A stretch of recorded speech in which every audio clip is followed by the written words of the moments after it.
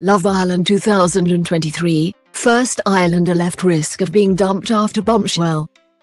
Love Island contestant Will Young has become the first Islander to be left single, after Tom Clare chose his partner Olivia Hawkins to couple up with. Clare, 23, arrived as the first bombshell of the new series in South Africa on Tuesday, and wasted no time in ruffling feathers as he selected Hawkins, 27, after a day spent grafting the ladies. The semi-pro footballer from Barnsley appeared to tickle the fancy of all the girls, leaving him spoiled for choice come his decision-making. Clare announced in the episode, "It's been a very tough decision for me, and what's made it so hard is that all the girls have such different personalities and I find them all attractive. It's been a very tough decision.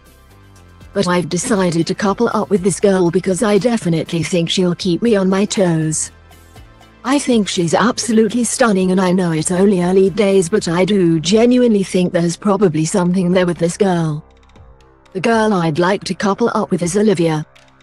Young, 23, now awaits his fate as the only single in the villa, as he is left at risk of being the first contestant dumped at the end of the week. The TikTok farmer now must impress the ladies, in hopes that one of them might choose him in the series' first recoupling. Two new bombshells were teased at the end of Tuesday's episode. Zara Lakenby Brown and David Silako were named the latest newcomers, and have promised to spice up the show, following their arrivals.